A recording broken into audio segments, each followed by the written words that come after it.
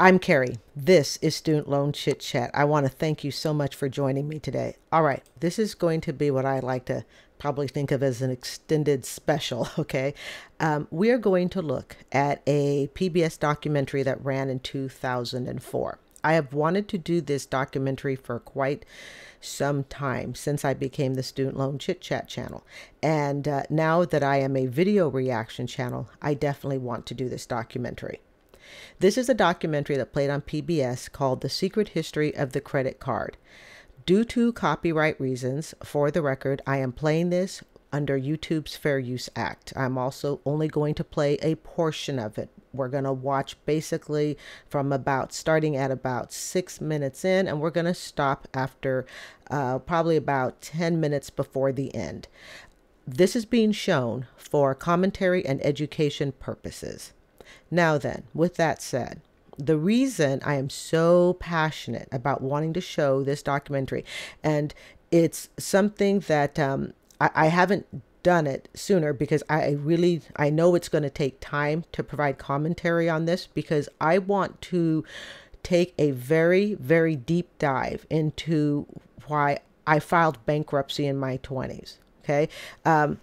This isn't so much about student loan, but this is going to be more about bankruptcy #1 and the tricks and traps and things that I fell into when it came to credit cards. Well, we do take personal responsibility. I take personal responsibility for filing bankruptcy in my mid-20s for approximately $25,000.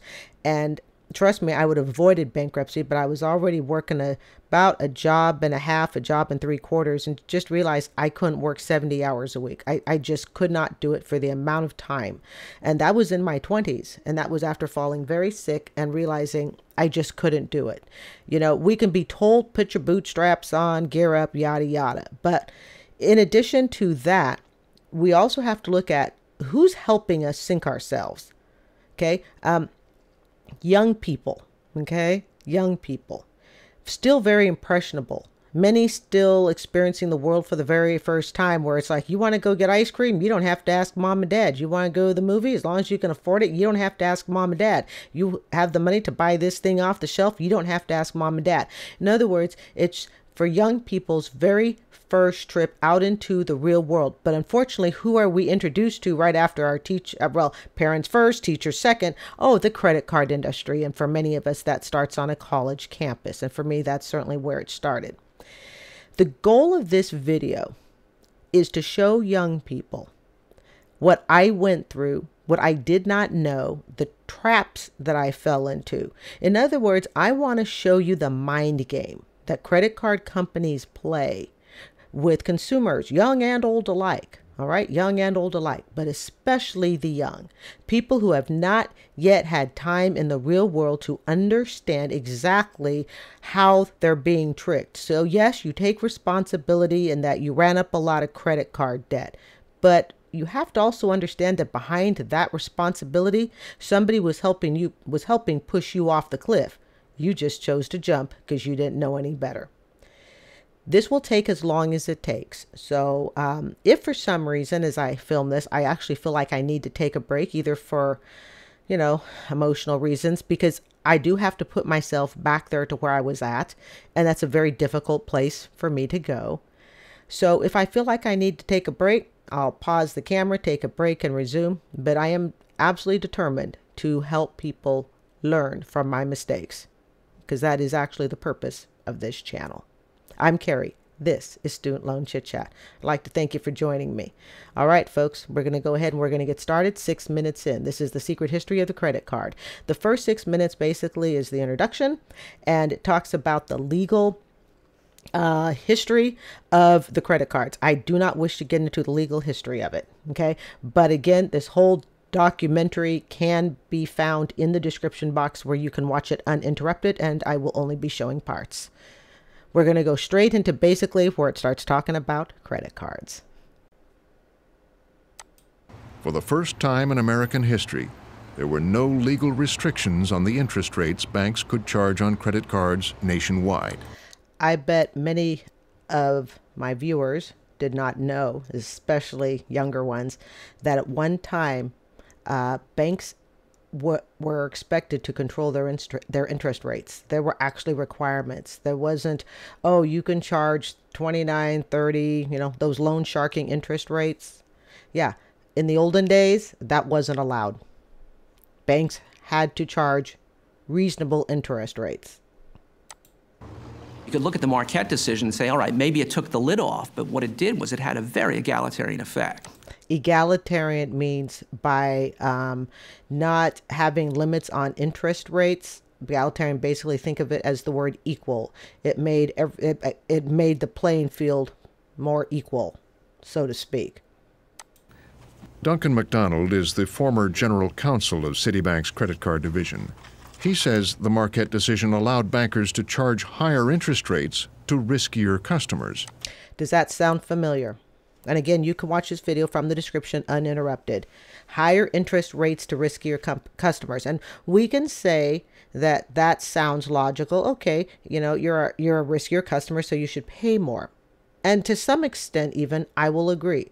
However, is there a point where it is so clearly obvious that the person the bank is lending to, is it so clearly obvious that a reasonable and common person would say we should not be lending them money? Tie this with student loan debt. Is there a point where we're telling an 18-year-old, hey, we want you to go get a $100,000 student loan degree in drama? Okay, taking an impressionable 18-year-old and having them sign off on that. Does there come a point where the adults in the room are the corporate people, the politicians, the legal establishment? Is there some point where these adults in the room that are lending student loans and lending credit card debt to people that don't know any better, is there some point where those adults in the room should be held legally responsible? I'm not going to use this platform to say right or wrong, okay? Because for today, that is not the purpose. But what I want to do is give you food for thought, something to think about. These people, the corporate people that have written the laws that are shaping the credit card practice, these are supposedly the adults in the room that have more insight to it than you have. Is there a point where there's got to be some culpability, some responsibility? The minute Marquette came along, you could jack the price up a little bit more to cover those people, and as a result, tens of millions of people who were paying 30 and 35% interest rates to small loan companies all of a sudden got the product at 19% interest rate and an annual fee of $20. So in that sense, it was very egalitarian and very good. And very good for banking. As the deregulation of interest rates enabled more people to get credit cards, the industry began to expand. And of course, deregulation simply means interest rates no longer adjusted. It's just the teacher in me. I make sure my audience understands all terms because you know what? At one point, I didn't know it either. And became the most profitable sector of banking, with $30 billion in profits last year. This was in 2003 they're talking about because the video came out in 2004. Think about what their profit is today. We wanted to talk to the executives of the major credit card banks about their business, but were directed instead to the American Bankers Association. All right, let me ask you a question. If I wanted to do business with you, okay, we're just going to use my little cake company, okay, Simple Cakes by Design. We're just going to use my little baby, okay, cake company for this, all right? If somebody said, Carrie, I would like to find out how you operate your business because, you like to do business with us and we would just kind of like to know how you operate it. And I said to you, basically, you can't talk to me. You have to go talk with my neighbor. Would you think something was wrong? If you look at your relationship with credit cards, kind of like, a relationship. Imagine that credit card were a person and you can't talk directly to that person, but you have to go to somebody else. Does that tell you that perhaps something is wrong, that something is fishy, that something is being hidden? We've asked for interviews with all the major credit card companies. And guess what all those major credit card companies said? Say it with me on the count of three. 1, 2, 3. No. They won't talk to us. Why?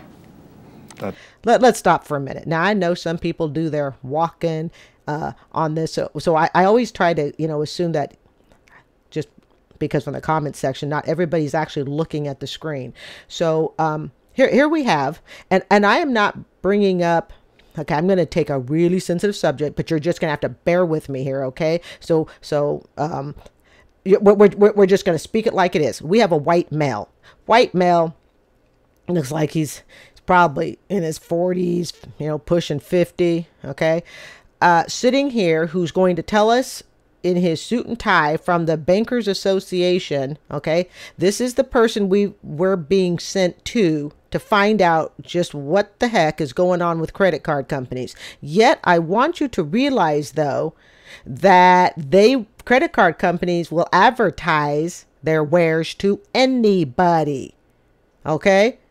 Almost regardless of race. As a matter of fact, the lower socioeconomic you are, the more vulnerable you are. And unfortunately, here in the United States, it oftentimes does deal with, the black race. Don't want to turn this into a race conversation, okay? But I do just want you to see. We got to put all the cards on the table and figure out who's telling us.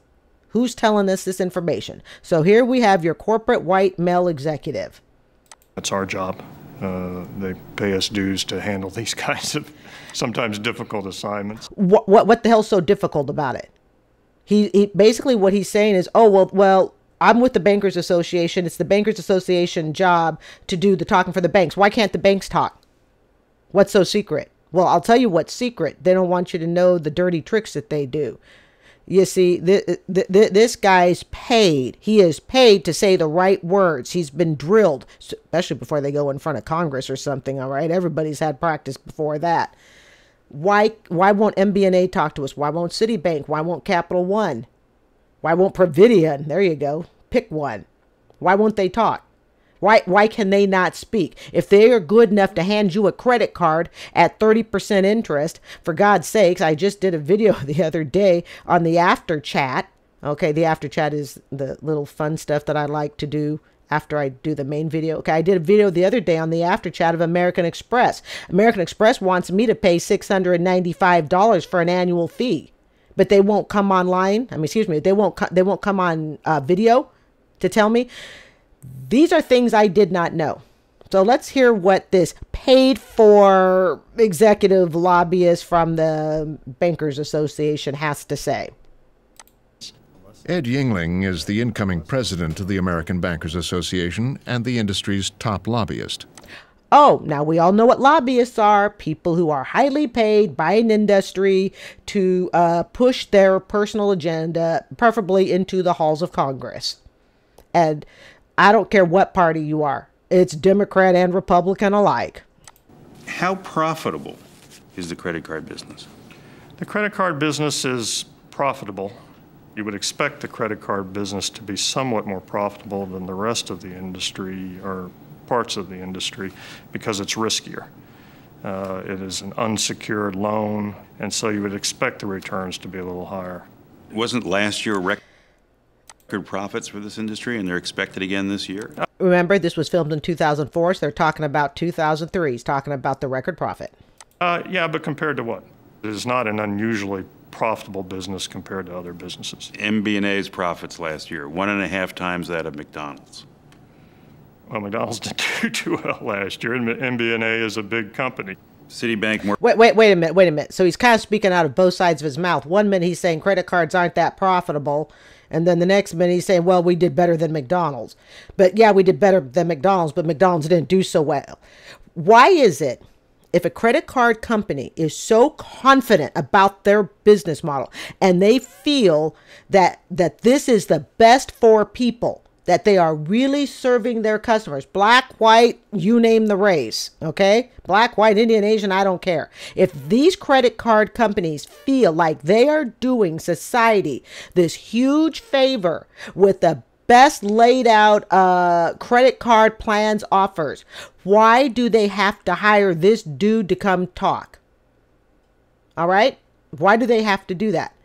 Because they know that secretly what they're doing, it's just a big game. And that's what I want you to learn from this video. It's a game. More profitable than Microsoft, Walmart, and the executives are highly paid. Right. You know, the guy looks awfully sullen for someone who's banking millions and millions of dollars a year. I'd have a smile on my face. I'd be all cheery. Oh, yes. These are really big businesses, and they do make money. So one minute he tells you we don't make any money. The next minute he tells you we make money. Dude, pick a side. Today, nearly 144 million Americans have credit cards, and they are using their cards like never before. Oh my God, check out those cash registers from 2003. Holy cow. Oh, I love the sound that they make. Okay, back on track. Charging $1.5 trillion last year alone. Credit cards have become an essential part of the American economy. I really can't say that I love my credit card, but I would hate to live without it. I use it a lot for work. It's easy access. I can take clients out for dinner. I take advantage of the miles. We fly first class on vacations. Now, I will be honest. I have a couple of American Express cards. I use one of them in particular because I get about $400 in cash back per year. I never pay interest on the card. And Dave Ramsey, you know, you'll hear Dave Ramsey say, nobody ever got rich using credit cards to get cash back. I wasn't planning on getting rich. I just wanted to get my $300 Neiman Marcus cake pan I got it for my 54th birthday, I think it was, and I got it for $20 after the cash back. I use it for treats and rewards. I do not use it because I think it's going to make me debt free or somehow or another make me wealthy.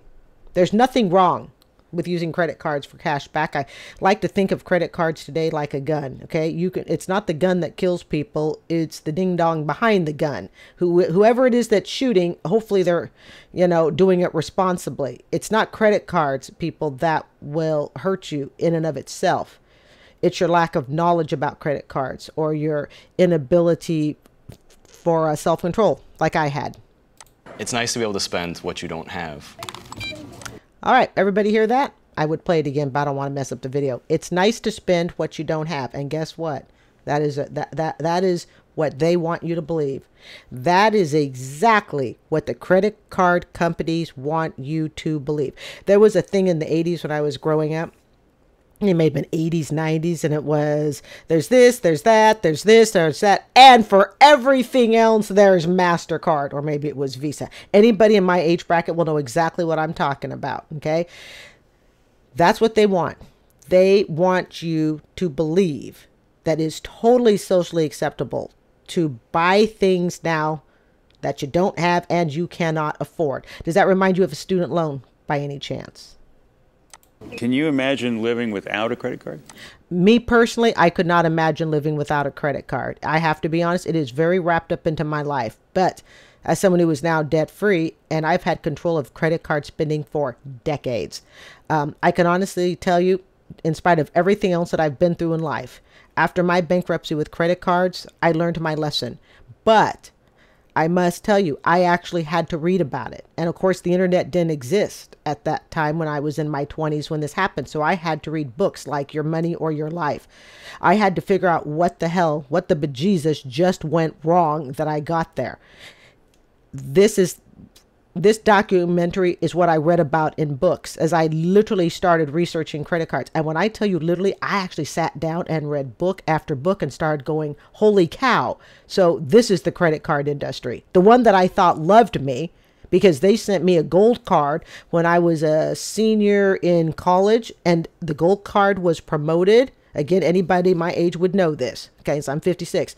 The gold card was promoted. I mean, that was status. And I remember getting that $5,000 gold card. I went, they love me. The credit, and not in the sense of, you know, it's a person. Okay, it wasn't like that, but it was like, oh my God, I've just been given this coveted card that I wasn't even sure my parents had. That's how much of an emotional response I felt after being given that gold card. I truly, and I'll never forget it, okay? I truly, truly believe that that gold card elevated me. It elevated me socially. It elevated my self-esteem. Okay, the way I feel about myself. That gold card elevated me. In this society? It's hard to imagine. We sat down with a group of credit card customers to talk about how they use their cards. We're consumers. America loves to consume. It's in our blood. It is like an addiction. I mean, I have this new credit card in my pocket, and look at that great dress. I can do it. I really shouldn't do it all. I'll just pay it off later. And you do it. And that's what they want you to do. Better yet, the credit card companies would like you to pay it off later, preferably forget about it, then be charged a late fee, okay? Then be charged an over limit fee. That's what they really want you to do. If I don't have that iPod, I'm not cool. Yeah. So I can charge and pay it off. Just the way I felt with my gold card, okay? I mean, if I could tell you how emotionally driven I was by that gold card, if I were to put it on a scale of 1 to 10, okay? 10 being the absolute highest, 1 being the lowest of emotional response, I put it at 11. I really, truly believed that that gold card elevated me. Mentally, psychologically, it elevated me.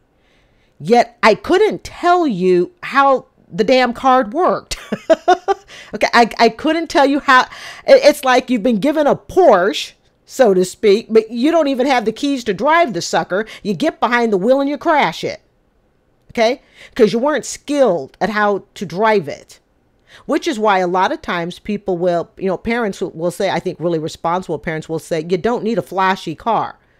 Because you haven't learned to respect the little Toyota, we don't need to put you behind a BMW. Go earn that on your own.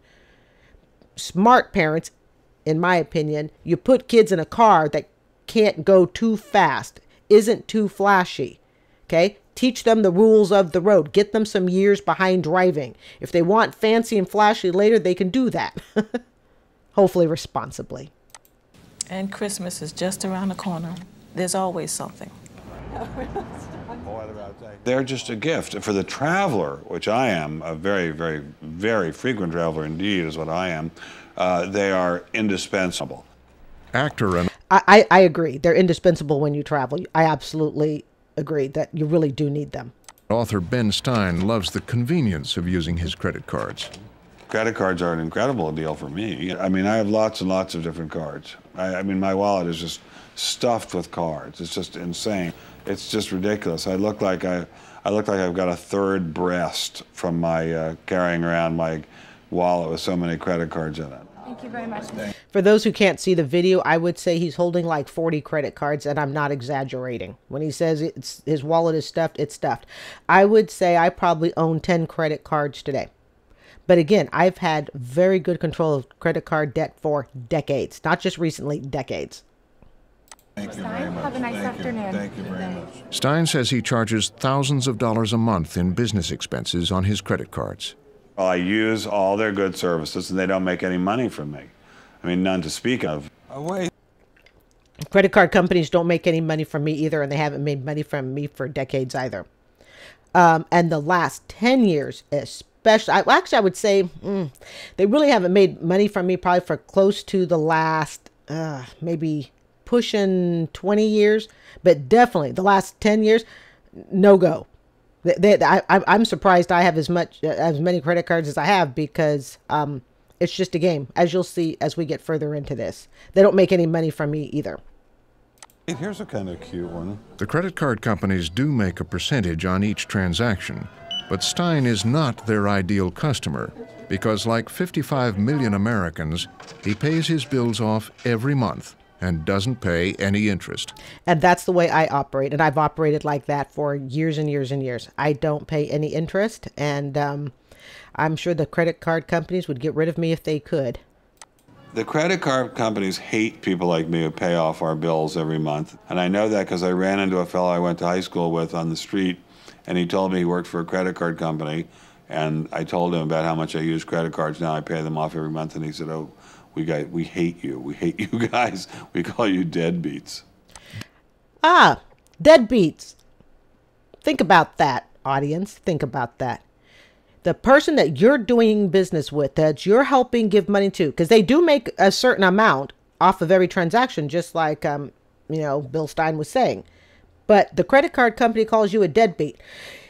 If somebody could have taken me back to the age of 21, 22, because it took me a couple of years to run up that $5,000 card. It didn't take me long. It took me a couple of years. And then I tried to make the minimum payment before it all fell apart, became part of a $25,000 bankruptcy. Nowhere on that gold brochure, when I got my gold card, did they say, Miss Horn, if you don't run this up, if you don't pay over the limit fees, late fees, if you pay this card off every single month, we don't like you so much. We're going to call you a deadbeat. Why don't they put that in the brochure? You see, you're going broke for a company that's willing to call you names behind your back. Would you have a friend that did that? Would you be friends with somebody who called you names behind your back? I seriously doubt it, and I hope you would not. They call customers names behind their backs, and you wonder why they don't want to go on camera to talk about their dirty deeds, and they hire some other guy to go on camera, and they pay him in the multi-millions of dollars to do so in his suit and tie, to basically tell you, the customer, how stupid you are, because they got one over on us. Don't be friends with someone who calls you a deadbeat. But believe me, the credit card company has all sorts of terms to call people that do the right thing and pay off their bills. Deadbeats in the upside-down world of the credit card business are the people like Ben Stein, who pay off their bills on time. The industry's best customers are the 90 million Americans who don't pay off their credit card debt. Those are your best customers. Called the revolvers. People in the industry tell us that revolvers, people who borrow money basically with their credit card, that's where the profits are. I don't think that's where all the profits are. Well, I think it is generally understood that those that use the revolving part of the credit card are kind of the sweet spot. Yes, I could be wrong. I imagine a whole lot of money is in the late fees and over the limit fees. The triggers on that. Today, the sweet spot, as Mr. Yingling calls it, continues to grow, and the top interest rates charged are higher than ever before. Look at that, 35% for some people. 35%. That's their sweet spot. That's their sweet spot for you. 35% interest. According to Robert McKinley, who founded CardWeb, a research firm that tracks the industry. The top 10 issuers in the country are charging interest rates of 25 to 30% to some of their customers. And that was in 2004. And this is in a market where interest rates are at a 40-year low. We have consumers paying interest rates that would be considered loan sharks in my day. And the more socioeconomically poor you are, the higher your interest rate's going to be. And let's face it, oftentimes that's associated with race as well. At the same time, Americans with credit card balances are carrying a record amount of debt. How much credit card debt is the average American family carrying? About $8,000. This is Elizabeth Warren before she became a senator. I think she's a senator in Massachusetts, I believe. She's been in Congress for years. For those who are carrying some debt. Elizabeth Warren is a Harvard law professor. She has researched the growing credit card debt held by middle-class families and how it can lead to big trouble. And what families are discovering, even with mom and dad in the workplace, is they often can't make it to the end of the month. And so they often use credit cards to bridge the gap. They borrow to make ends meet. And then what happens is something goes wrong. Somebody loses a job, somebody gets sick, family breaks apart through death or divorce. If I were to have played you that clip from Senator Elizabeth Warren, because she's now a senator, at the time she was not. If I were to have played you that clip about credit cards and families that are, struggling in hard times, trying to make ends meet. And I told you that clip was just interviewed yesterday. Would you know the difference between 2004 when this was filmed and 2023? Would you know the difference? Nah. Why? Because, as I've said before, we could learn from stuff years ago. Why? Because when you really get down to it, the only thing that changes is the year. That's it. Look at what's happening with families right now. Look at the price of rent. Look at how people are struggling after the pandemic. Some people that, I know not everybody struggled during the pandemic, but plenty of people did. And they had to run up credit cards just to survive because their job got cut or reduced or downsized. She doing okay? Like most Americans, Jim and Juanita Mueller managed to pay their credit card bills each month until they both lost their jobs. We didn't have any emergency funds set aside, so they... Dave Ramsey would have said, you should have had $1,000 emergency fund. But let us all remember, Dave Ramsey went bankrupt. Dave Ramsey went bankrupt. And I don't want to track off on this and talk about his bankruptcy, but let's just remember that, okay? It kind of became our emergency fund to fund our life while we were waiting for the employment to come along.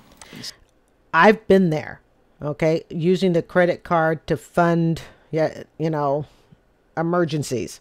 I think most of us at some point probably have. But what I've learned is if you don't have money coming in down the road that can cover that emergency on your credit card, plus put you in a surplus ahead of that, then you're only going to be falling backwards.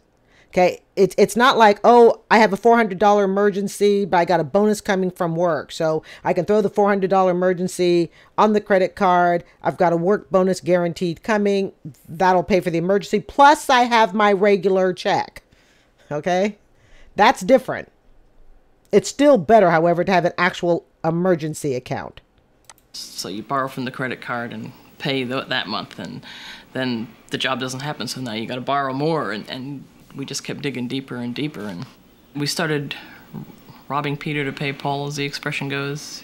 Take money from a credit card to pay other credit cards. Been there, been there, been there, been there.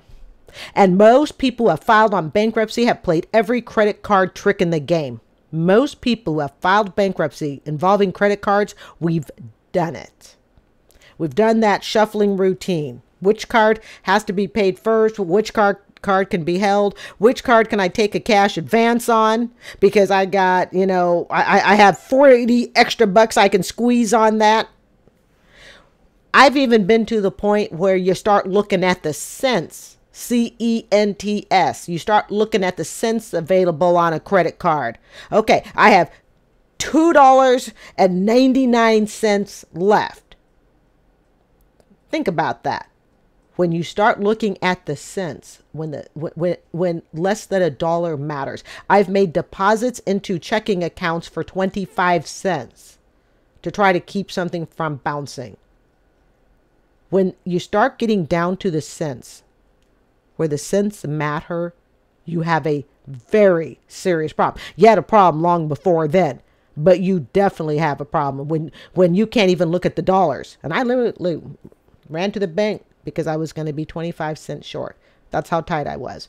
And when I had credit cards, it all became to, okay, I have $40.10, so I could take out $40.09 because I can't zero it out. It's exhausting. It is exhausting to rely on credit cards for your financial survival. And that just increases it. Then that's where it really started to snowball. As the Muellers fell behind, their credit card companies began to apply penalty interest rates and fees to their bills. And that is what they want. Young people, this is what they want. They want you to either forget about the bill and go, oh my gosh, I'm late. Okay. And then you might call in and try to beg them to, reverse the late charges. Sometimes they would, sometimes they would not. Most times they would not. But You have to understand this is what they want. This is where they become the Grinch and they start rubbing their little green fingers together and they cackle. And does the Grinch cackle? Okay. But they rub their little green fingers together. They go, ooh, this is what we want. We want a revolver who pays late fees, who pays over the limit fees. Because guess what they can do with those fees? They don't just charge you those fees. They raise your interest rate. Yay! You are the customer that they want. You are what they're looking for. You forgot to pay the bill. You couldn't pay the bill. Even if you call in to try to extend the due date, yada, yada, they're not going to do it. You are their ideal customer because you are still going to attempt to catch up the bill. Okay? You are the customer that they want.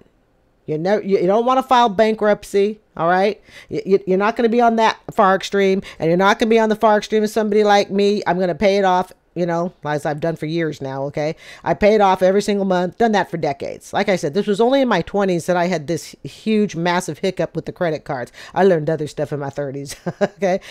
But that's what they want. And yet you're going to be the customer that still fights to keep paying off the bill.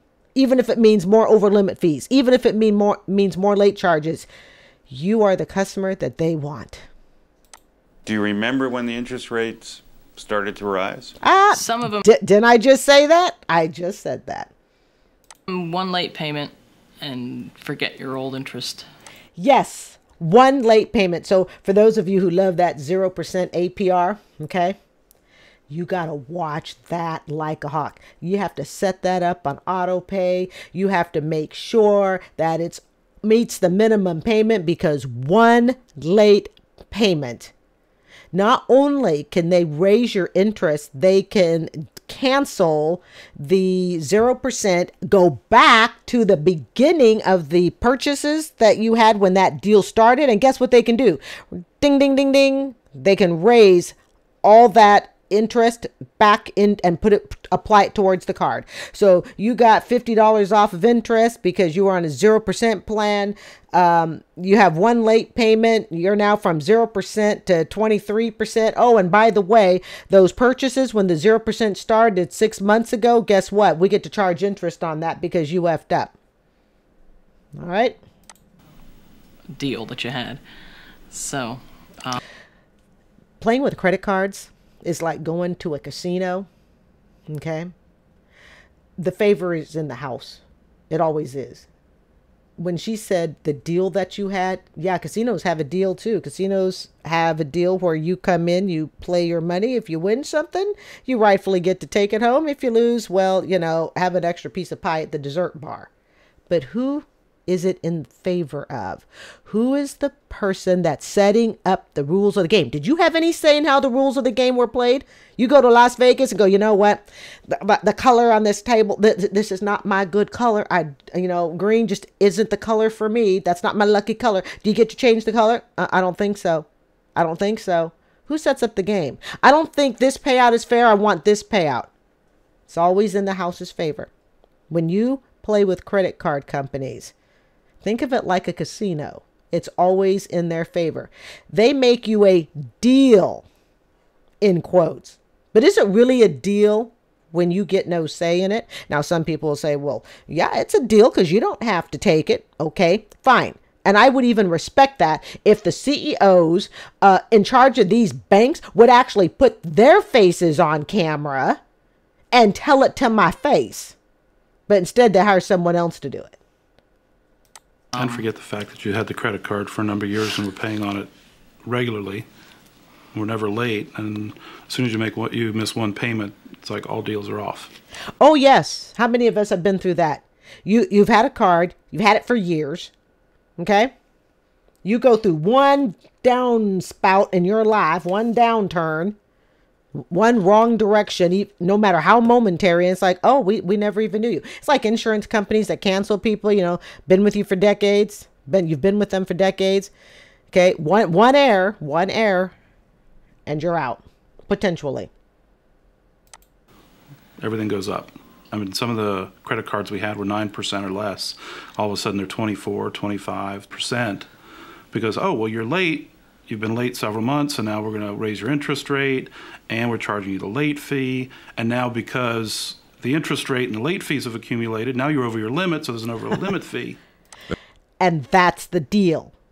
That's the deal that the credit card companies make with you. You know, probably another reason that bankers don't want to come on, they don't want to be seen on camera. They don't want people, there are crazy people out there. There's some crazy people out there. They don't want to put their face out there. There are people out there that, you know, I don't like to say they'd go postal, okay? But there are some people out there. They don't want to be seen. The deal makers don't want to be seen. Is that a problem to you? It should be. The Mueller's credit card debt eventually grew to nearly $80,000 on 10 cards. Jeez. They found that they could no longer keep up with their payments and had to file for bankruptcy. Well, it's not it's not how much we file bankruptcy for, because everybody's situation is different. I believe Ramsey filed bankruptcy, if I'm correct, on possibly millions, because he was in real estate. Okay, they filed bankruptcy for $80,000. I filed bankruptcy for $25,000. Bankruptcy is bankruptcy is bankruptcy. They were one of a record 7 million families to file in the last 5 years. It wasn't that we didn't want to pay off our credit cards. We got to the point where it was impossible. And the credit card company sure as hell helped to make sure that it's impossible. Instead of working with you and saying, okay, Mueller family, or okay, Horn, it's apparent that, you know, you obviously are unable to pay it at this time. What can we do? They don't want to do that because honestly, remember, to a bank, this is just a write-off. It's not, they would rather spend their time, banks would rather spend their time fishing for new clients, fishing for new bait, so to speak, and just use you as a write-off. There was just, I mean, short of a rich relative, which neither one of us have, dying and leaving us $100,000, nothing was going to happen. Because the credit card companies weren't willing to work with us unless they got all their money as fast as possible. The main things that trigger a bankruptcy filing are a job loss, a medical problem, or a family breakup. Without those things, most American families can deal with their credit card debt. But high credit card debt puts them at much greater risk, so that if they stumble, if they get hit by one of the other blows, they get their feet tangled up in those high interest rates and they just get sunk. 0% for life on transfer balances and up to 3% cashback bonus. Ironically, the Muellers are still getting offers for more credit cards. When I filed bankruptcy, and I had heard, and trust me, that was a very, very emotional thing to do. Filing bankruptcy, the first bankruptcy that I filed for, the credit card, I will tell you, that was so difficult to take. I remember just almost feeling unworthy of living. Like I had just effed up so badly. And yet I couldn't figure out what I had done. In other words, I didn't understand. Well, I have always accepted responsibility for it, and I accepted responsibility then too. I was left really trying to figure out what happened, what went wrong. And this is when I decided to start reading about credit card companies. And the more I read, and I mean, I read books. I'm not talking, you know, like I said, the internet didn't exist. So I'm not talking little news clips. I sat down and I read one book. I think it was 500 pages. And it was literally the entire history of the credit card company. I read that sucker from forward to backwards because I couldn't figure out what I had done wrong to get myself in such a financial mess. And it's easy for people who understand debt, who perhaps were raised with understanding credit cards, because maybe they had parents that taught them.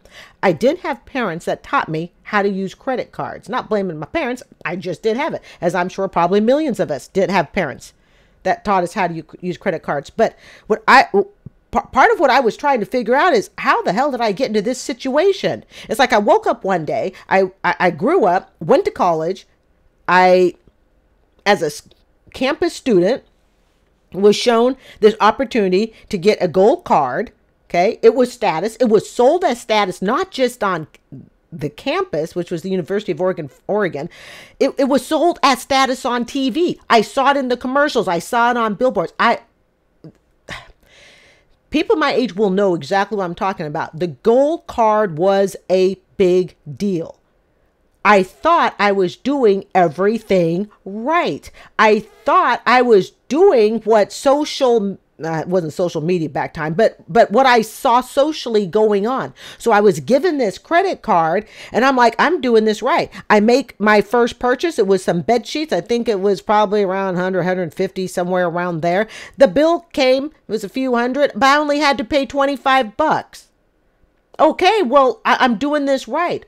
What went wrong? Well, what went wrong is I didn't realize I was starting a spending addiction. I didn't realize that my background, my personal background, was playing a part. And I certainly had no knowledge that all the stuff I was being bombarded with by credit card companies was helping to cement in my brain that was still maturing, still growing, still impressionable. Okay. And they are even, late college students, the brain still grows, at least for a while, from what I understand. Okay. I couldn't figure out where I had messed up.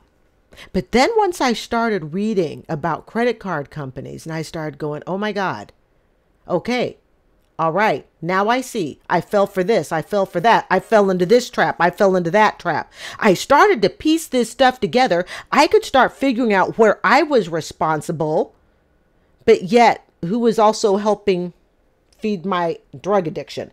And in somebody of my case who had a shopping addiction, that was the beginning of the shopping addiction. All right. That was the beginning of the shopping addiction. Filing bankruptcy did nothing to stop the offers from coming in, because people say, oh, you filed bankruptcy, you won't be able to get anything for 7 years. Baloney. I've been bankrupt twice. Give it 24 months.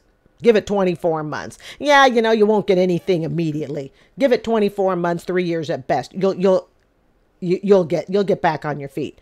And the offers will come in before you've probably even had your discharge papers from the court. And I am not kidding. And the reason these offers come in is because now you cannot file bankruptcy again for 10 more years. And the credit card companies know this. So they have a roster. They have a whole roster of everybody who's filed bankruptcy. They have the roster of the people who have, I call it the pre and their post bankruptcy roster. Okay. One category, all the people have not filed bankruptcy yet.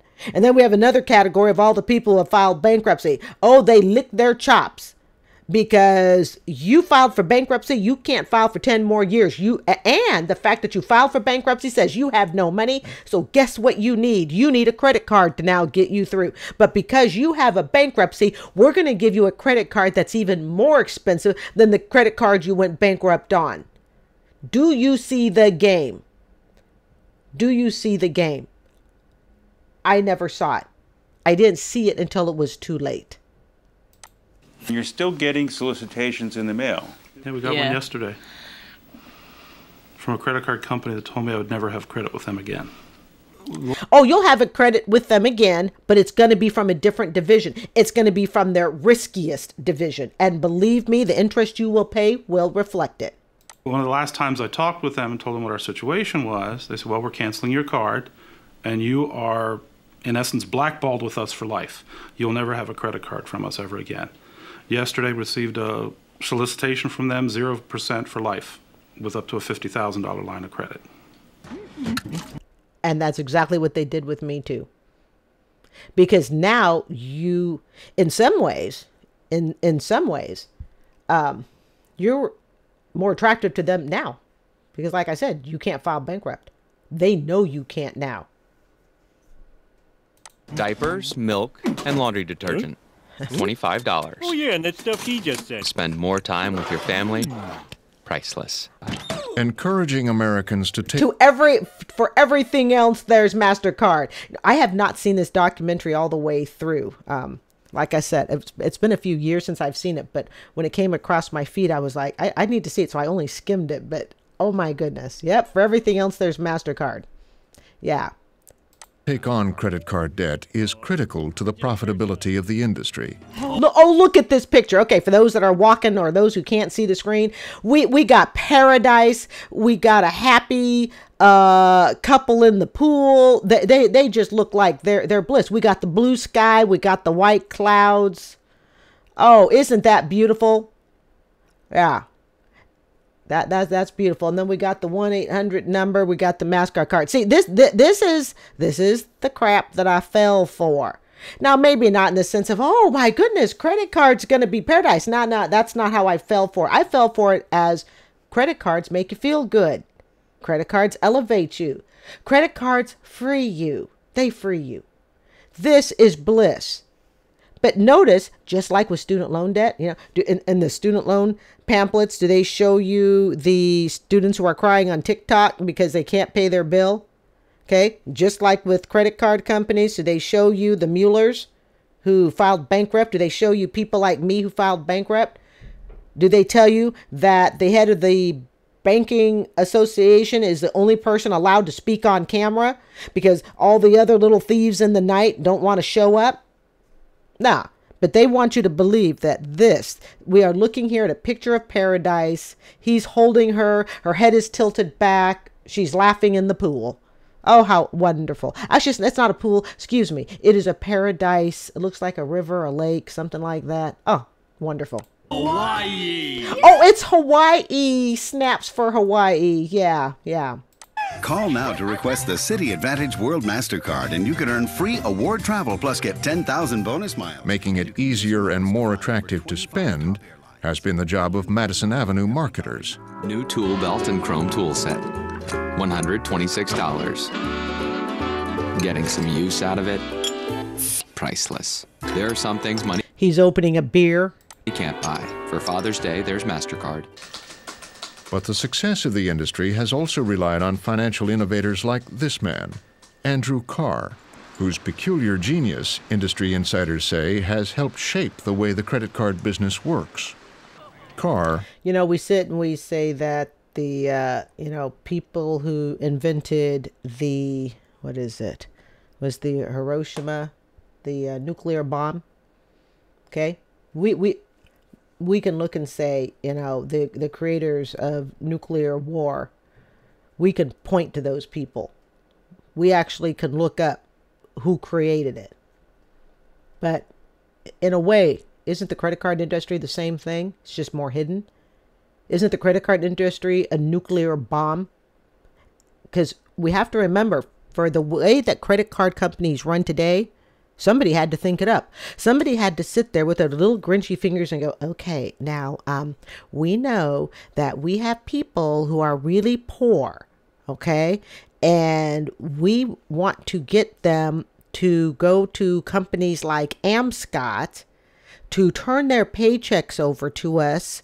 We're going to take a certain fee, all right? And we're going to set up in the poor minority communities, and we're going to make sure that, we're all over town there because that's what we want. Somebody had to think that dirty deed up.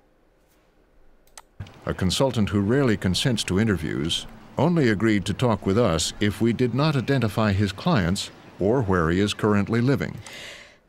Does this give you an idea as to who you're doing business with? I have a freaking cake business that earned nothing this year, and you can find me. Jesus, okay? And I don't do deals like this. Doesn't it seem that the more risky the deal, the more people it can potentially affect, the more people it has the ability to hurt? Doesn't it seem like there should be a face out there? This is like making a bomb in secret.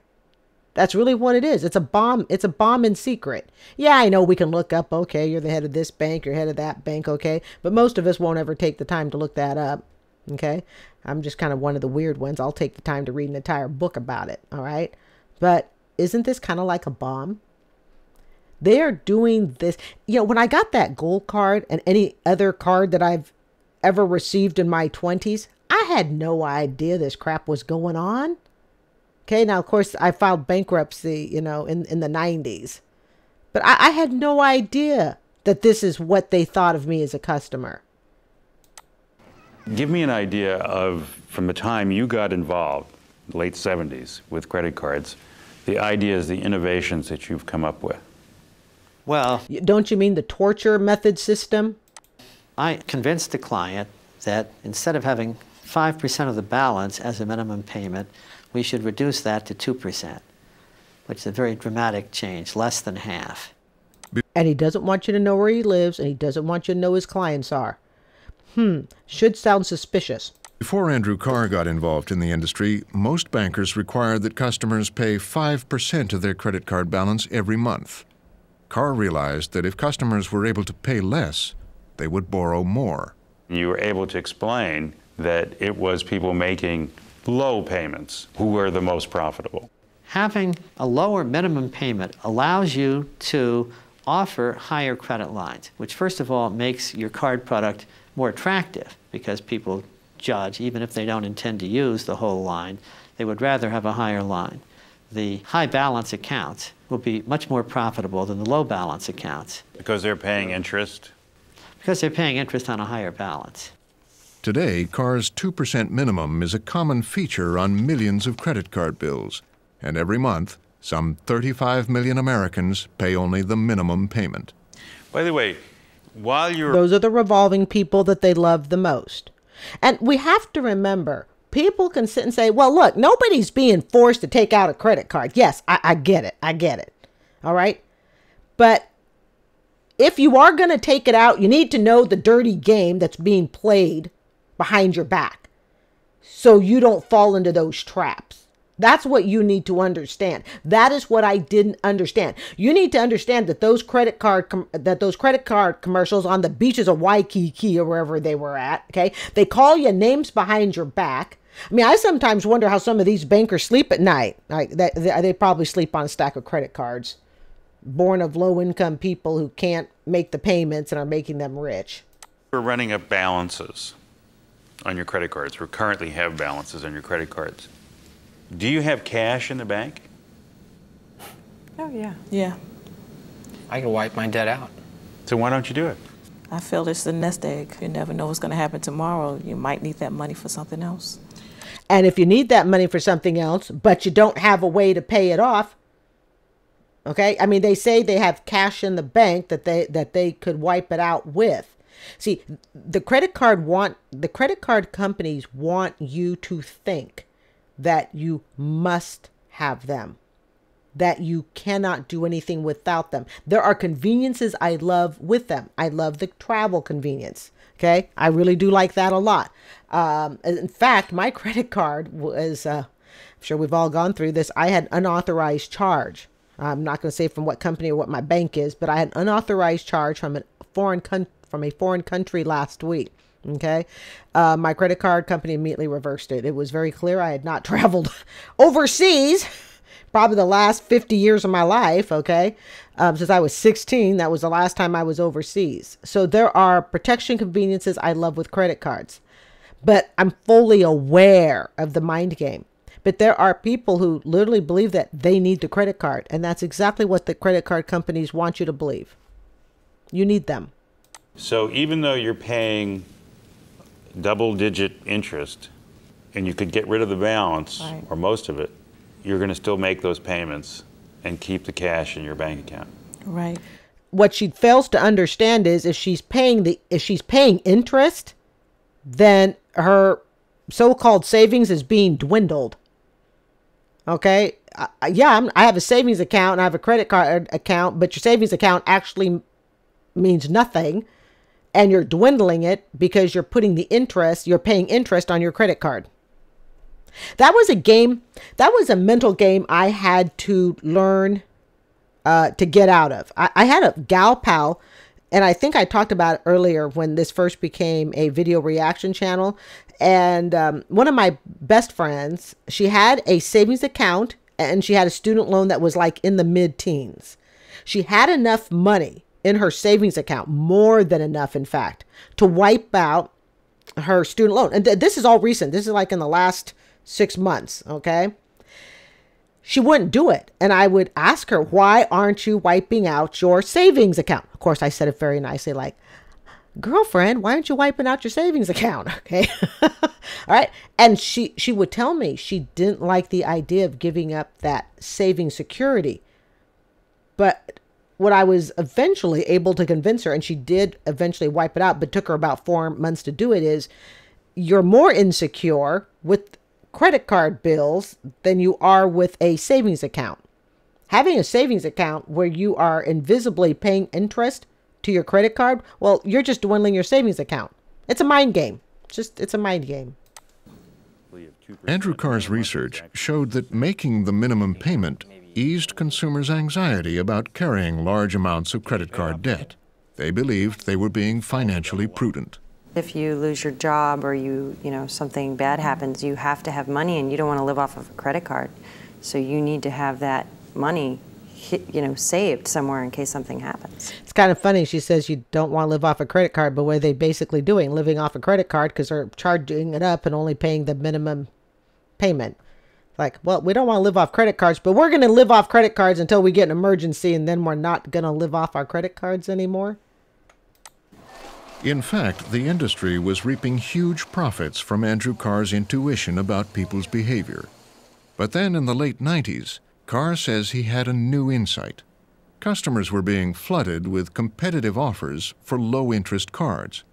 People were offering 12.9% interest for the first 6 months, 10.9% on balance transfers, and I convinced a client to go straight to 0% as an introductory rate. It gave them competitive advantage. It led to, of course, the others also going to 0%. Carr knew that even though the 0% offer could easily change, people would still be attracted to the bait. Oh, did you hear the word? Did you hear the word? Bait. Bait.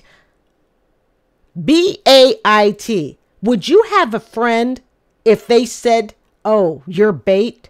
Would you have a friend like that? Do you see what's happening? You are a sucker. You are a bait. You are a deadbeat. You're a deadbeat if you pay it off. Oh, you see?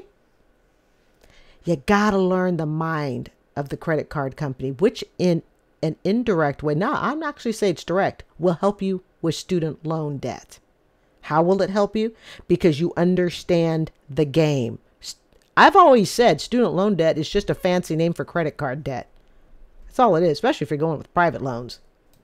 When you're getting something in the mail several times a week that offers you 0% for 6 months, they look at the headlines of the solicitation of the mail, they spend 30 seconds on it, and okay, I'm going to be better off at the beginning. They're going to give me something. They're going to give me a 0% rate.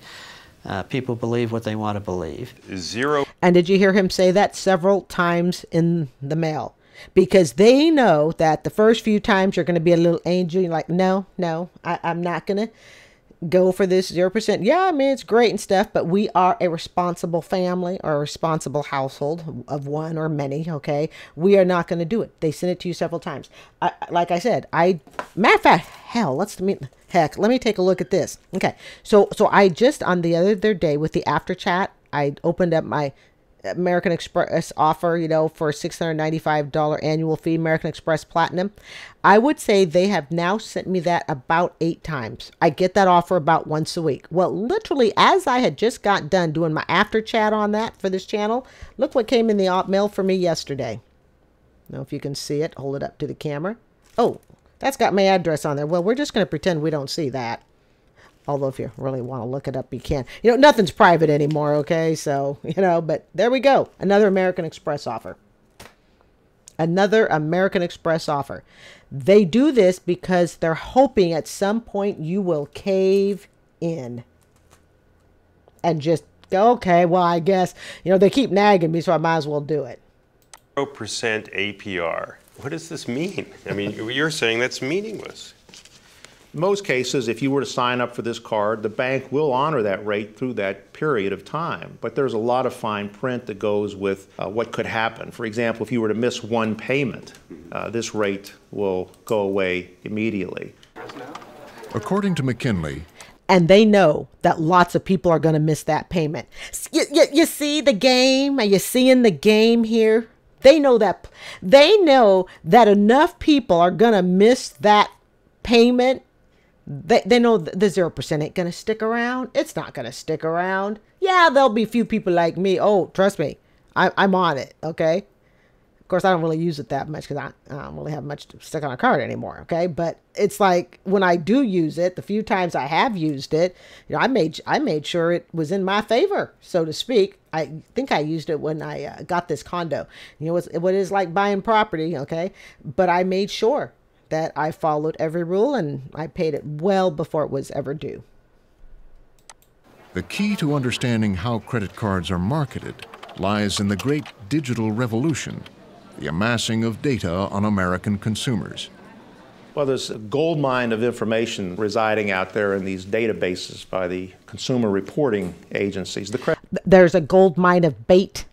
There's a gold mine of bait that we are fishing with. Credit bureaus. They're collecting information about what kind of accounts you have open, the balances, whether or not you make those payments on time, and that's a huge reservoir of information there. And they are praying that you don't make those payments on time because, damn, the people who make their payments on time pay it off. You are the deadbeats. I've never been so proud to be a deadbeat in my life. That they can tap into and be able to get a sense as to whether or not a consumer is a revolver, someone who doesn't pay the balance off in full each. Is that consumer easily manipulatable? They're also looking at that. It just doesn't look good for them to say that, but are you manipulatable? Month. So they can kind of sift those out, and today it's really become almost surgical. The ability to... Oh, now, and look at companies like Facebook and all of that stuff. They know your shopping habits. Have you ever, gone online? And I swear to God, okay, you look for 2 seconds at something, and what do you see next? On your social media or popping up, the exact item you looked at. And sometimes I go, they had me dissected before I got to the next technical device. I'm on my phone, I look up one thing, then log onto my computer, and there it is, just waiting for me. To surgically target consumers and track their financial behavior has become a booming business dominated by 3 credit reporting agencies which gather in Experian, TransUnion, and Equifax information. All that data is then crunched by a little-known company called Fair Isaac, which calculates a number called a FICO score for almost every American with a credit history. We're not a credit. And of course, we know Dave Ramsey says your FICO score isn't necessary. If you had $200 million like Dave Ramsey had, and you could insure yourself and everything, it's probably not necessary. But for most of us, yeah, FICO scores matter. A reporting agency like an Equifax, TransUnion, or Experian that's gathering information daily on consumers and building up consumer records. Tom Quinn is a spokesman for Fair Isaac. We simply work with the credit reporting agencies, and they deploy their data onto our mathematical formula to create that score. Don't you love the vocabulary used? We deploy. When you come to understand that when you get these offers in the mail, guys, you're just potentially their next victim. That's what this is really all about. That's what I want you to see. You are a statistic. Same thing with colleges and universities. When people apply to go to colleges and universities that they cannot afford, that they have no parent helping them to afford. And these students go to these colleges and universities that, like I said, maybe they have no parental help or the parental help is so limited. Okay. And even parents who can get sucked into the college and university game that don't have the income to be able to support the debt. Okay. They want you to go in thinking that this is personal, when in reality, you're just a number. You're a database. The median FICO score is 720 out of a possible 850. The riskiest customers have scores below 600. The score is an indication of how likely you are to pay your bills. Lenders use that score almost like a thermometer to determine if they're going to grant credit or not. And the lower you are on that score, the more that credit is going to cost you. I will tell you, I probably have about, I probably own about 8 credit cards. 8 credit cards. On every single one of those credit cards, at some point in the year, multiple times, I get offered 0% interest. It's like they just don't seem to communicate really well with me and understanding that I'm not going to pay you crap. I am not paying you interest at all on anything. But their hope is that if they offer me 0%, I'll stick something on there, forget about it, and I can get into the, you know, the shark feeding tank with everyone else. No. Now, I do put a little item on there just to keep the card active and to keep the FICO score above 800. That's the only reason I do it. And I do I do about 2 cards a month. And I'll put a little, I think I put some Listerine on there not too long ago. I mean, we're talking something small, something that just goes ka-ching, she used the card. Because as you know, when you close accounts or if you have accounts that have not been used for a really long time, it can hurt your FICO score. Because for the real world, excuse me, for most of us, we have to deal with the FICO score. That's just all there is to it. We got to deal with it. So the algorithm is an indication of that consumer's future risk in terms of credit behavior. And they don't want, the credit card companies don't want people like me that are going to pay it off, okay? They want the people that are going to struggle just enough that they're going to pay some late fees, some over the limit fees. They're going to be revolvers. Don't fall into that shark tank. Algorithm meaning a mathematical formula. Yes, mathematical formula. And how many people have this number? We estimate that approximately 75% of the U.S. population that is eligible for credit, i.e. those who are 18 years or older, have a FICO score at any given time. You know your credit score? Mm-hmm. You're not aware that you have a credit score? I'm aware that I have one. I don't know what it is. Right. Yeah. I didn't know what a FICO score was when I got a credit card. I'd not even sure I'd ever heard of it. Not even sure I'd ever heard of it. I had no idea what a FICO score was. I had no idea that if I only paid the minimum on my credit card, it was designed for me not to be able to pay it off for like 30 years. Just like people who get student loans and they're all jumping for relief because they have 0% payment on their student loan. I'm seeing this all over. TikTok especially, people are going, oh, I'm so glad. I am so broke that my payment is 0%. I'm relieved of my student loan debt. No, you are not relieved of your student loan debt. First off, it means you don't make any money, okay? But even more so, it means that your interest on the interest can grow even under the SAVE program. The SAVE program, people should not be looking at the student loan SAVE program. I think it's a saving on a viable education. Okay. People should not be looking at that and thinking it's just this completely interest-free thing, but we're not going to get into that. Okay. Not for this, chit chat. All right. But people need to understand this. Okay. A lot of the terms I was not familiar with. I had never heard of a FICO score. Couldn't have told you anything about it when I was issued a gold card. But damn, did I not feel important because I had a gold card. I don't know what it is. I don't know what it is either. So if I said to you the words FICO score, do you know what a FICO score is? No. I know the terms. I'm not clear on what they are. I've never gotten my credit score. And these are full-grown adults. These are people easily, if you hear some noise in the background, that's my Alexa. These are full-grown adults. Okay, people usually look like they're in their, 30s, early 30s, maybe late 20s, early 30s. They don't know. So now you give a credit card to an 18-year-old. Give a student loan contract to an 18-year-old. An individual's FICO score often determines how much interest he will pay on a credit card.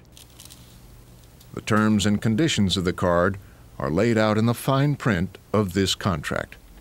When I get a Check that out. I'd rather read the Webster's dictionary than the fine print of a credit card contract.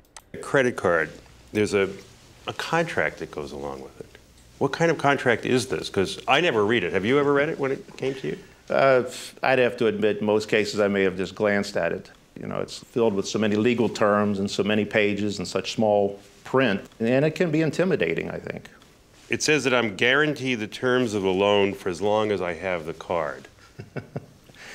Yeah, well, the one unique thing about the credit card business is that the issuer can change the terms and conditions at will. Did you hear that?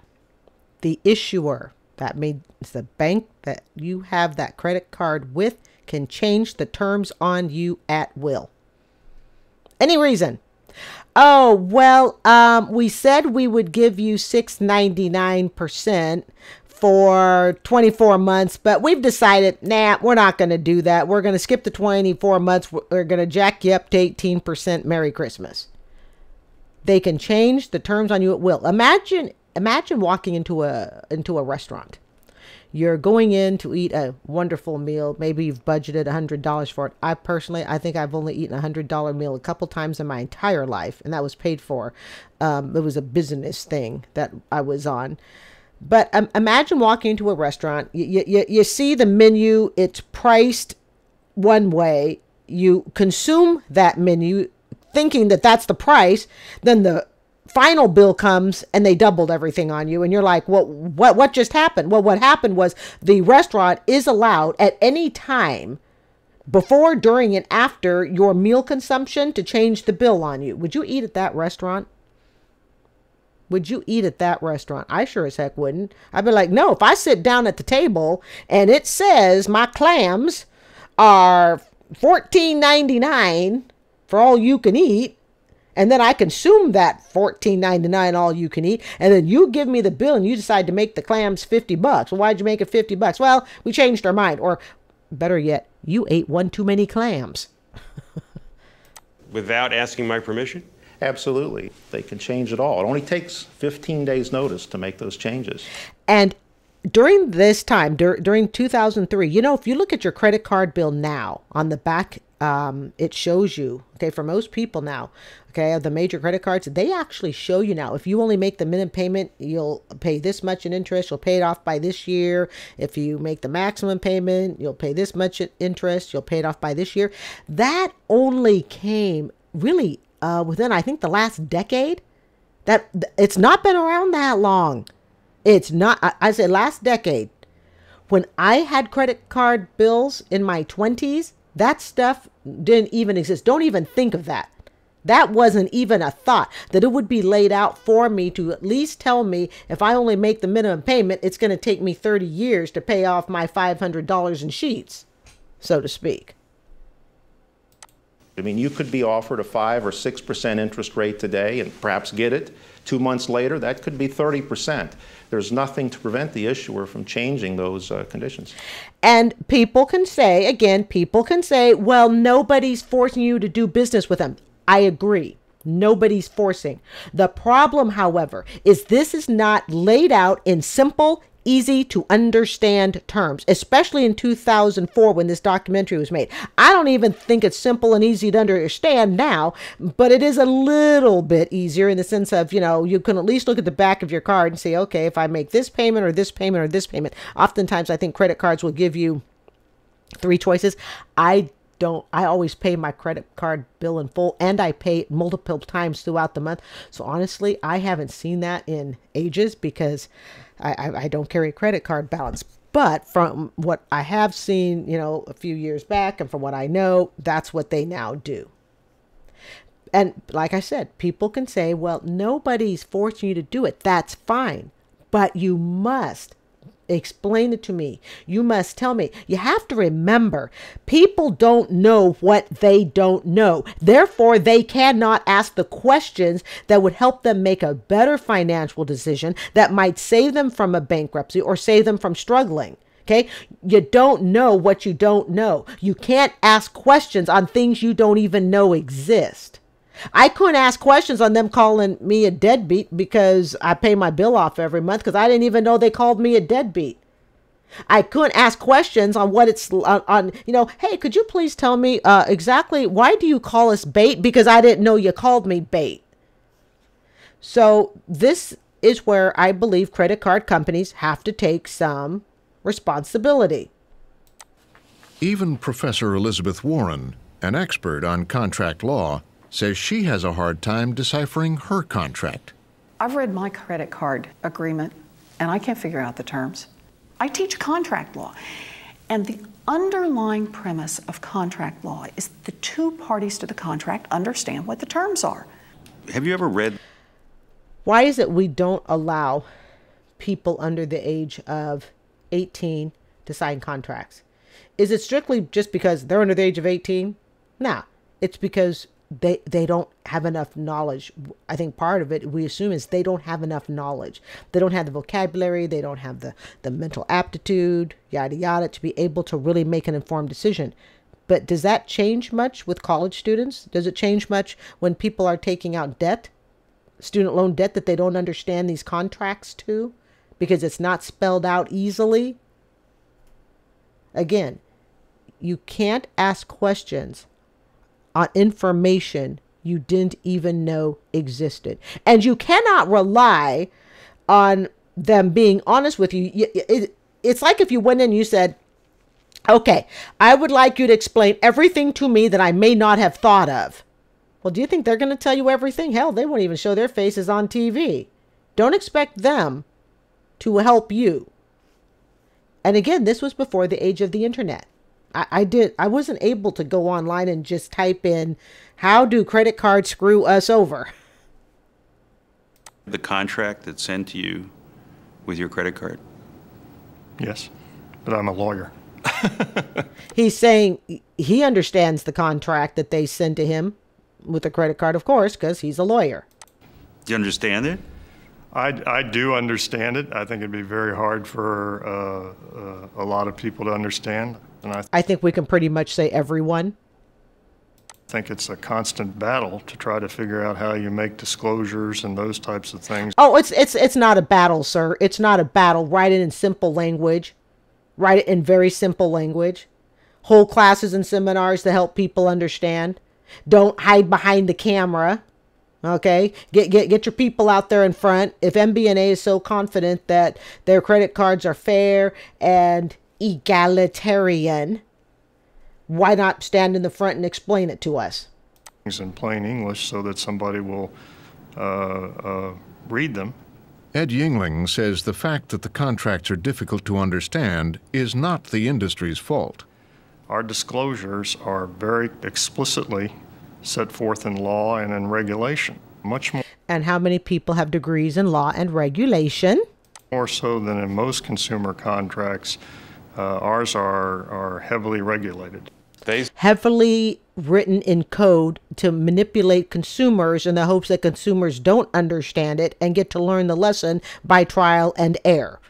Say the contract contains information, even the typeface, that's mandated by law. But the laws, that's the point now. The laws are inadequate. There's not enough there. These guys have figured out the best way to compete is to put a smiley face in your commercials, a low introductory rate, and hire a team of MBAs to lay traps in the fine print. There you go, folks. That's how it's done. That's how you become shark bait. That's how I became shark bait. One of those traps, according to Warren and other critics, is something called universal default.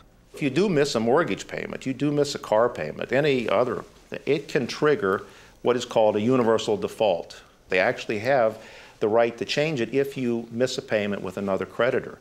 So you screw up with one creditor, it's reported to all the creditors, and all the other creditors go, oh, shame on you, we're going to change you, we're going to change your rates because you messed up with another creditor. So mess up with creditor A, then creditor B and C find out, even though you did nothing wrong with creditor B and C, it's going to be a domino effect, and creditor A, B, and C are going to raise you because you messed up with creditor A.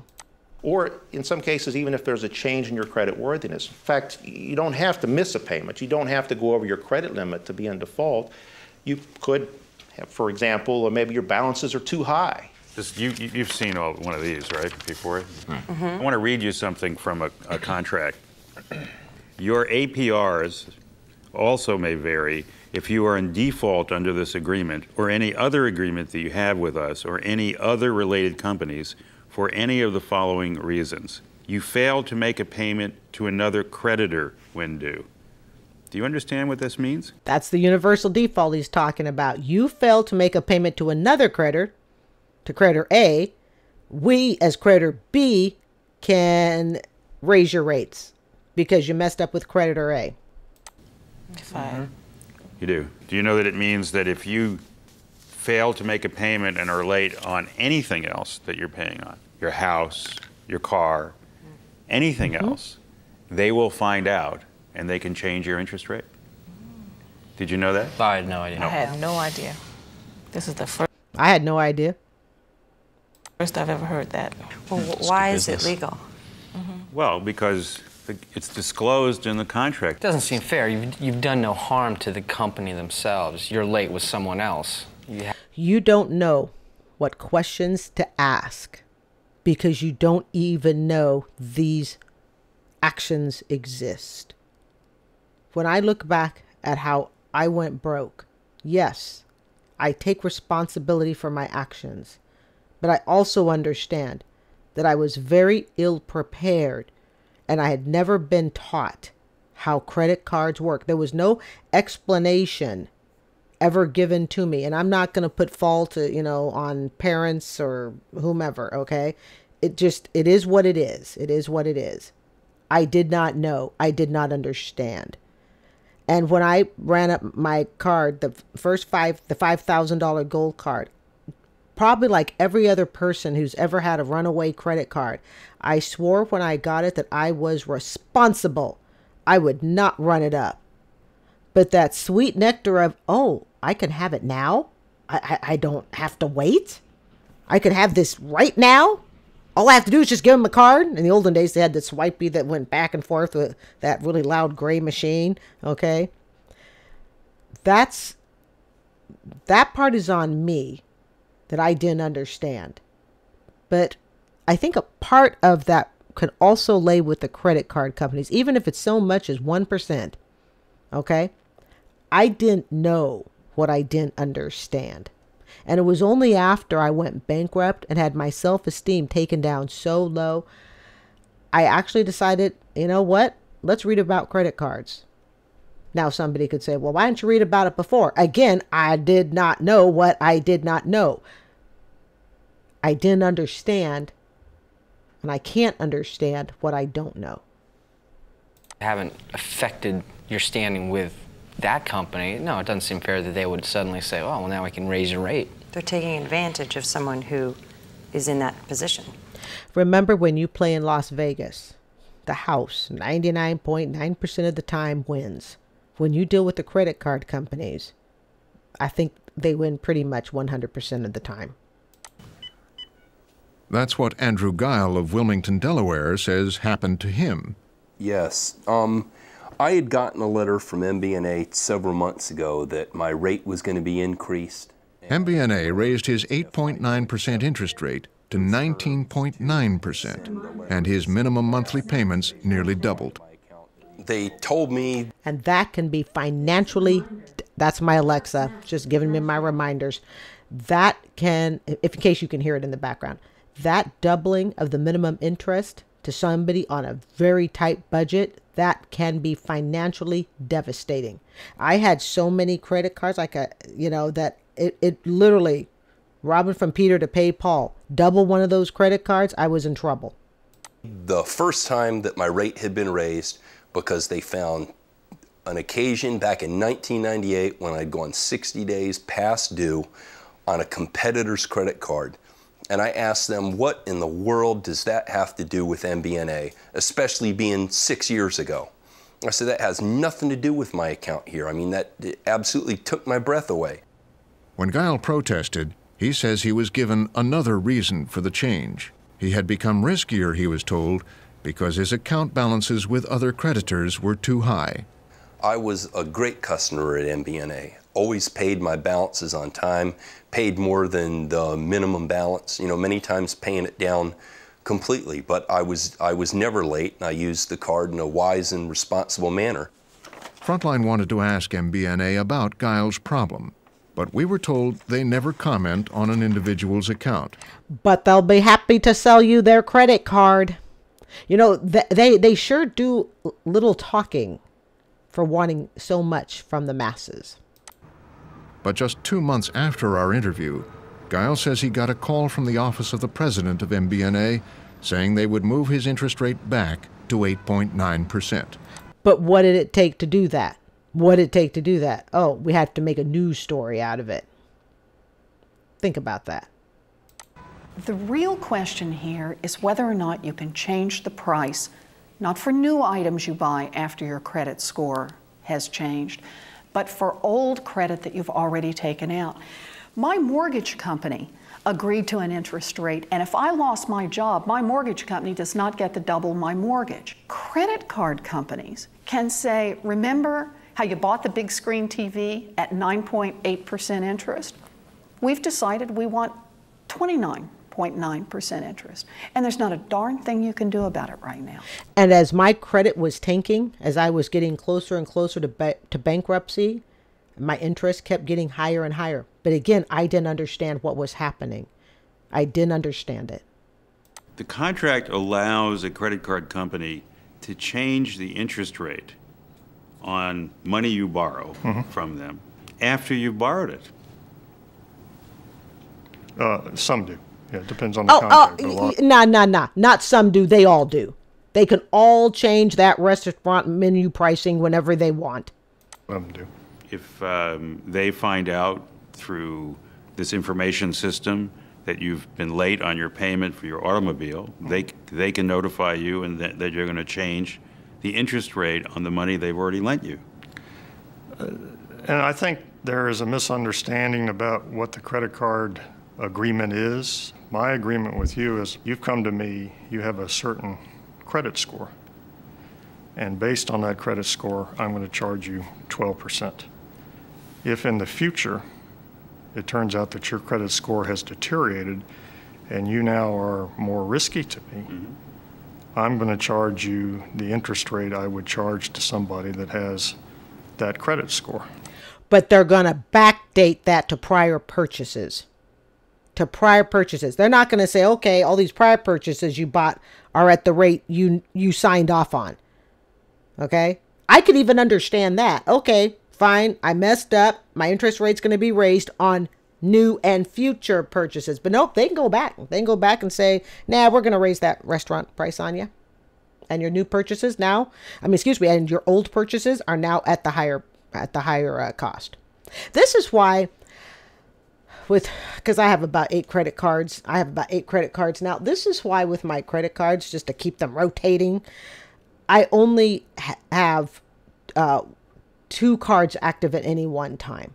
Okay, I have my main card that is used for like everything. And then I have the little sidekick card because I rotate it just to keep them active so they don't drop off.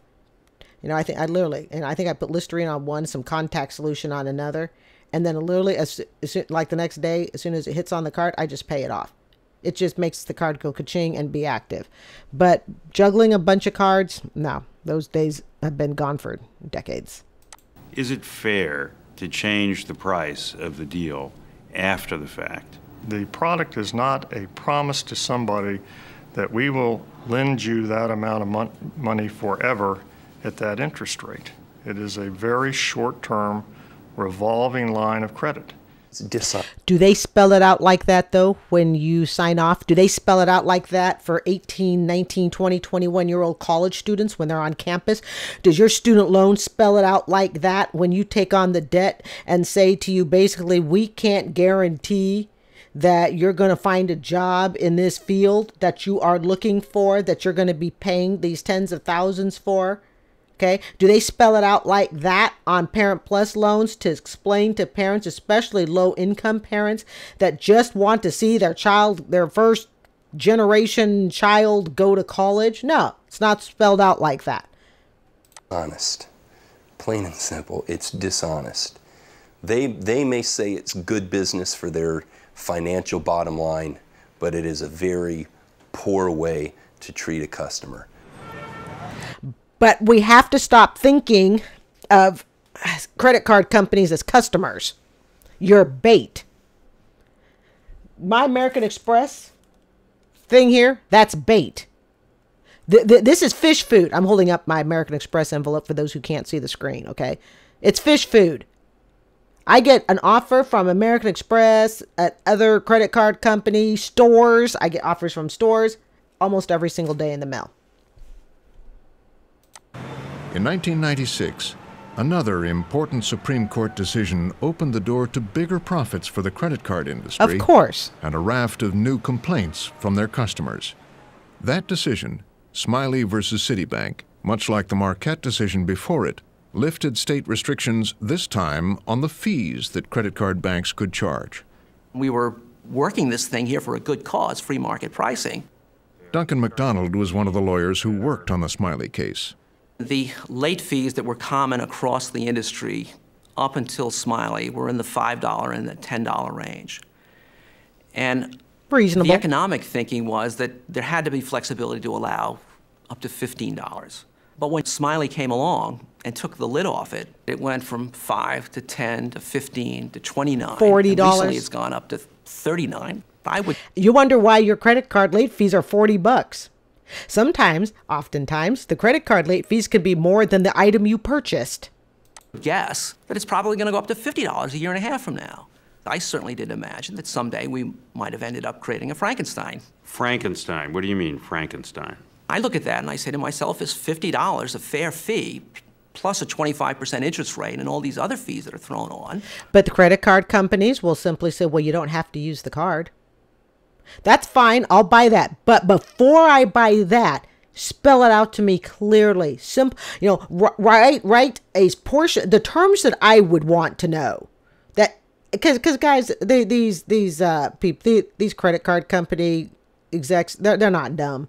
Okay, they know the basic information the average consumer needs to know. Stuff that this documentary is talking about. These are the basic things average consumers want to know. Put it on a really simple layout for us so that we understand it. Write it at a middle school level. So I can sit down at 21 years old and go, oh my goodness, you can raise the interest on me if I miss a payment? I didn't know that. Explain it to me in simple terms. For folks who are probably not that risky, is that fair?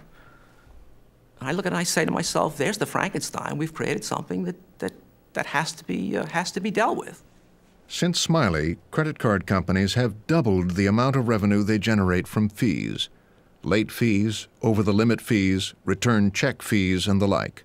Fee income has gone up much, much faster than interest income in the business. Yes, they make more money on fees than they do on your standard, calculated monthly interest. Think about it. Especially they can get double fees. I had tons of double fees before I went bankrupt. I did everything I could not to file bankruptcy. The fees are meant as a penalty to make sure that you pay on time, or are they a profit stream? Well, they really have become a profit stream. It's not. Did you hear what he said? It's a profit stream. It's not about fair to you. It's a profit stream. I'm a teacher.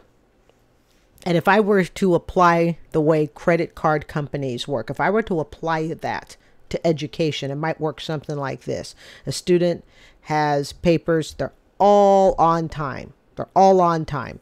And then student submits one late paper and I go, you know what? You just submitted this paper late.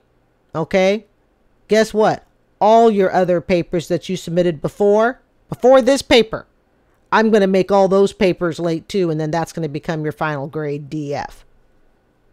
See, sometimes what we have to do is we have to take the way the credit card companies are operating, because there are people who defend the credit card companies and go, this is fair, this is fine. Well, then if that's fair and fine, should I grade my students like that? I mean, if we take the same concept and we apply it to different industries that people work in. Okay, well, I'm sorry, 8th grader. I know you submitted the first 4 assignments on time, but this 5th assignment is late, and so therefore the first 4 assignments are all going to be penalized. Would we say that that's fair? Would we tell a student, well, you know what? You didn't have to take this class. Yes, your responsibility. You should have turned it in on time.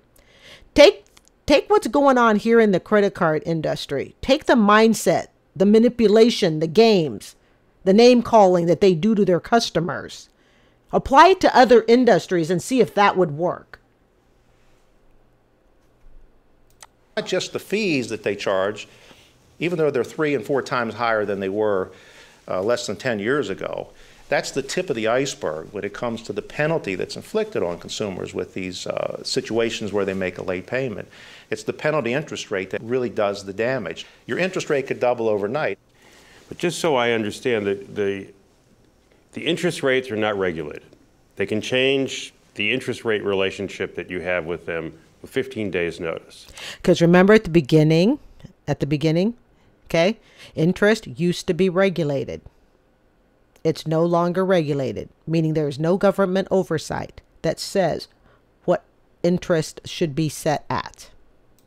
So that's a major source of profit for them. And the fees are now no longer regulated. That's exactly right. It's, it's wide open. We're beginning to see banks do all this tweaking where they're changing the interest rates and raising fees, adding new fees.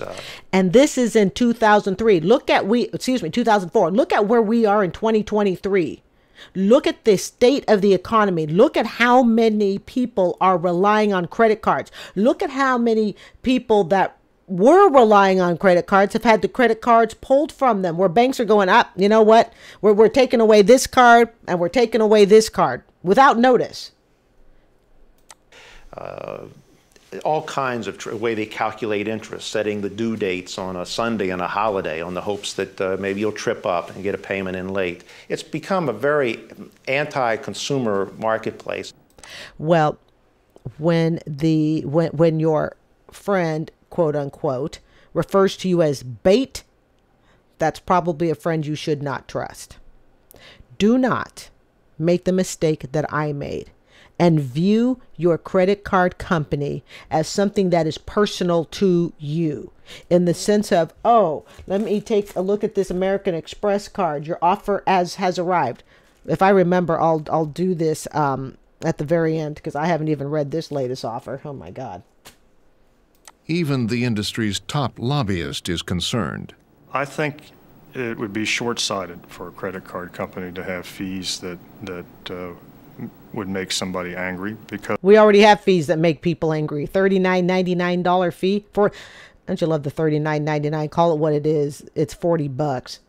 they're likely to lose that customer. And I think it's going to cost them more to replace that customer than they're likely to get out of the fee. You have bankers who've skyrocketed rates from 14% to 25% and $40 late fees and bad check fees and so on that fall on the shoulders of the less well-off. Yes, there's... Who are typically the minority population is given, they oftentimes take a fee bath, not just minorities, of course, okay, but socioeconomic. I look at the offers that I get so many offers for 0%. I have full control of my budget. I can take advantage of it. Take someone who's not financially in my position. Take me back to, age 21, 22, naive, didn't understand it. Or take me even at this age, maybe just enough rings of bad luck. Their situation isn't good. Something bad has happened. So we need regulation. Well, we have regulation. We have regulation already. The control of the currency regulates all the national banks, and they have very vast powers. The Office of the Comptroller of the Currency, the OCC, is an obscure Washington agency, part of the Treasury Department, and it regulates the national banks, banks like Chase, Citibank, and MBNA that issue most of the credit cards in this country. Julie Williams is the acting comptroller of the currency. This is going to be one of the last few interviews, and then we are going to wrap this up. We have 3 goals: to make sure that the banks don't fail, to ensure the integrity of how the banks operate their corporate governance, and to make sure that they deal fairly and honestly with their customers. At the extreme, we have the ability to take enforcement actions. And we have done that. We have taken enforcement actions. Can you give us an example of how you have brought a large institution to task? Well, I think probably the most conspicuous example of that would be the action that we took in connection with Providian. For people who may not be familiar with Providian, Providian is probably one of the lowest down dirty banks that ever existed. Okay. The bank Providian was literally its success was on trying to figure out how to get poor people to buy their services and charge fees on them. Basically to take the poor demographic and go, hey, how can we manipulate them? That's not the story they tell in San Francisco, where in the late 1990s, the credit card company Providian Financial was experiencing double-digit growth. Providian specialized in the riskiest customers with the lowest credit scores. They were targeting people with questionable credit or marginal credit, people that couldn't get bank cards elsewhere. Pat Wallace is the head of the Better Business Bureau in the San Francisco area.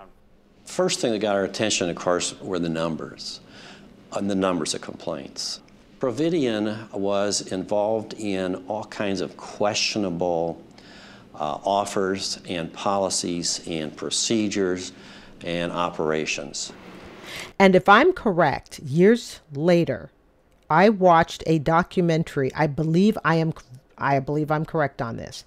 It was a former CEO of Providian who actually apologized about how down and dirty this bank is. Okay? And the reason I remember it is it struck me as odd that he only apologized after he made his millions and millions and millions of dollars.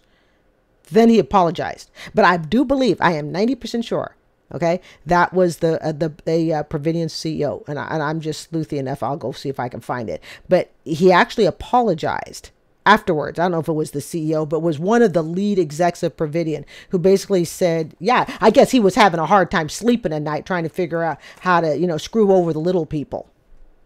Complaints about Providian from around the country came here to Wallace's office. Providian, for example, was accepting payments from consumers on their accounts, depositing the checks, but not crediting the account for sometimes up to several weeks. What was the net result of that? Invariably, the consumer got a late charge.